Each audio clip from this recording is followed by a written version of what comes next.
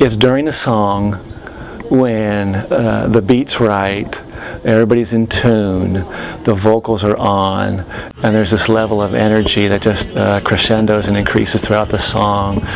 And it's just, it's hard to explain unless you've done it, but you're sharing a little bit of yourself and the excitement with the audience, and it's a lot of fun.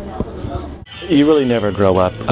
You get to, you have life, you have work, you have problems, you have financial problems, you have worries and responsibilities, and it's a release. It's a release for a lot of us, and there's a lot of the camaraderie and the friendship. We get along really well, and we look forward to it, to getting together. I started, and I said, honey, Sue, could you come in the band? She goes, I don't want to be in the band. I said, oh, come on. And I kind of had to beg her, and she started to play a few chords and realized that she has a talent. She's a very good singer, and she's the high soprano, adds a lot of the vocals, has her own songs that she sings lead on, and added a lot, and she enjoys it. So she didn't think she'd like it, but she loves it.